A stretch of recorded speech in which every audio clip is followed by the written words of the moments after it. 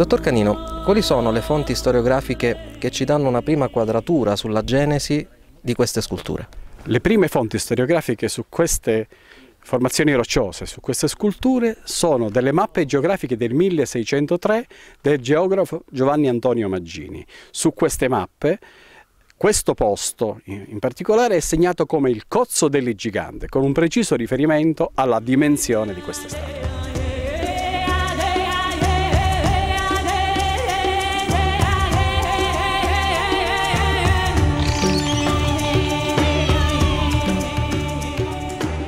Dottor Canino, da ciò si deduce che ogni riferimento ad agenti naturali che hanno potuto scolpire queste pietre è privo di fondamento, quindi di conseguenza c'è un nesso con qualcos'altro. Ce ne può parlare? Le pietre dell'incavallicata sono assolutamente sculture, non possono essere pietre diciamo proporzionate così dal vento o levigate in maniera particolare dal vento. Ci sono alcuni elementi fondamentali per la loro interpretazione come modellazione scultorea. Primo, abbiamo una simmetria evidente da entrambi i lati dell'elefante. Ci sta una zampa dalla parte destra e due zampe dalla parte sinistra. C'è la gamba di un cavaliere dalla parte destra e la gamba del cavaliere dalla parte sinistra. Non esiste nessun vento che scolpisce una statua in simmetria. Poi è un altorilievo l'elefante in particolare perché è una scultura a 360 gradi.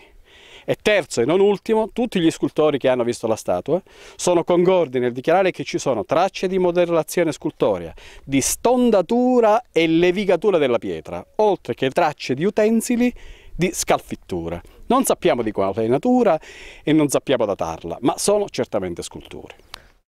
Sono stati rilevati segni su queste sculture e quindi i segni presuppongono una tecnica lavorativa.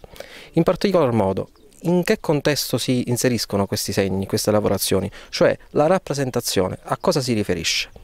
Queste pietre, a differenza dei menhir che si trovano nel nord Europa, a Stonehenge oppure a Karnak, non sono pietre infisse nel terreno per un fattore sacrale o simbolico. Sono sculture zoomorfe, cioè rappresentano un animale. In particolar modo rappresentano, noi pensiamo, un elephas antiquus. Da che cosa? Cioè un elefante non delle specie moderne, ma un elefante che ha vissuto nel Pleistocene da 1 milione a 10.000 anni fa circa.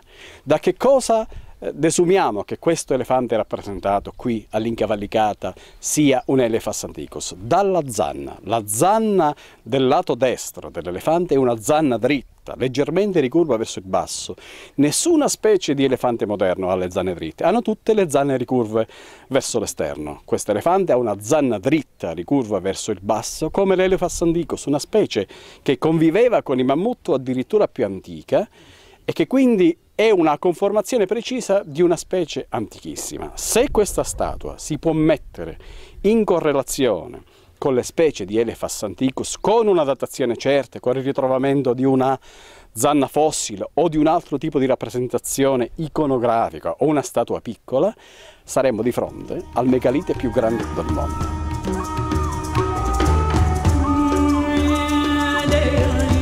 Nei dintorni del nucleo principale delle pietre dell'incavallicata sono state rilevate altre strutture zoomorfe. Lei crede che sull'altopiano silano ci sono altre tracce che abbiano appunto una rappresentazione del genere? Nell'area della Sila sono moltissimi i megaliti, le grandi pietre con sembianze di tipo zoomorfo, però dalla somiglianza alla scultura il passo è grande. Vanno indagate e studiate per dire qualcosa di più preciso. Certamente possiamo dire che quelle dell'incavallicata sono sculture e che le altre, se c'è qualche correlazione, vanno studiate meglio per approfondire l'argomento. Ad esempio, il nome Sila, da quale topos deriva?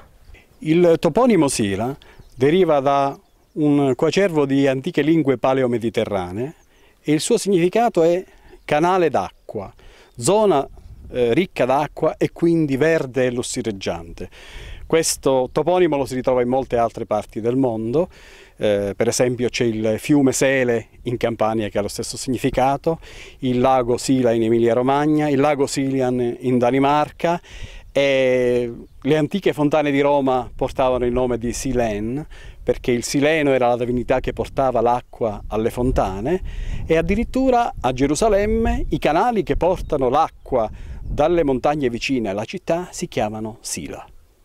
Per quanto riguarda la tecnica costruttiva, ci possiamo riferire semplicemente a un discorso basato su un innalzamento di pietre per mezzo di terrapieni o leve, o c'è qualche altro discorso da poter raggiungere? Sappiamo pochissimo della tecnica costruttiva di questi megaliti. Sappiamo che nell'area sono stati trovati degli utensili, dei picconi di corno di cervo, e sappiamo che per la parte alta delle pietre dell'incavallicata c'è stato qualche spostamento di pietre. Però sicuramente si usavano dei terrapieni, non altro tipo di strutture, e poco altro possiamo dire sugli utensili, se non che erano abbastanza rudimentali e ancora non era presente il ferro, perché non sono state trovate tracce di minerali sulla scultura della pietra. In Nuova Guinea il professor Angelo Pitoni scoprì nei paraggi della zona chiamata Mali dei nomoli, cioè delle statuette, delle strutture, delle rappresentazioni in cui si rappresentava un elefante con su un cavaliere di proporzioni gigantesche, quindi una sorta di gigante.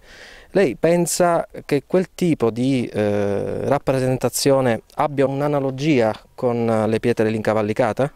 Le rappresentazioni di Elephas Antiquus dell'antichità sono moltissime. Non conosco le statue di nomoli, ma ce ne sono moltissime in tutta Europa, dalle grotte di Dom in Francia a rappresentazioni di mammut in Germania scolpite su ossa di mammut, alle meravigliose rappresentazioni siciliane dell'orto d'Uzzusaro di Licata, dove ci sono degli elefanti scolpiti con i cacciatori vicino, che andavano a caccia di elefanti, portavano le proboscidi sulle loro spalle, mettevano addirittura le briglie agli elefanti. Queste pietre sono catalogate tra i 30 e i 34 mila anni fa, quindi non è infrequente trovare rappresentazioni di Elephas Antiquus nella nostra preistoria europea. La cosa curiosa è trovarne una rappresentazione in scala megalitica, cioè quella dell'incavallicata è l'unica rappresentazione in scala colossale di questo tipo di animale, che ormai è risaputo che viveva nelle foreste europee nel Pleistocene. Il punto chiave è perché una rappresentazione così grande, e correlarla con simulacri più piccoli è molto difficile se non abbiamo altri termini di confronto. Dottor Canino, per quanto riguarda gli studi futuri, che prospettive ci saranno in merito all'approfondimento su questi argomenti e su questo posto estremamente valido, magico, perché ci dà una misura enorme di quella che è la storia nel nostro territorio? Il futuro è nelle indagini e nelle prospezioni archeologiche. Bisogna indagare tutta l'area, cercare altri megaliti, cercare utensili di scalfittura, cercare oggetti fossili, che so, riuscire a trovare un paio di difese, di zanne di Elephas Antiquus nell'area sarebbe una scoperta eccezionale, perché potrebbe permettere di datare questo tipo di scultura e potremmo avere con certezza la conoscenza dei popoli che hanno scolpito il megalite più antico del mondo.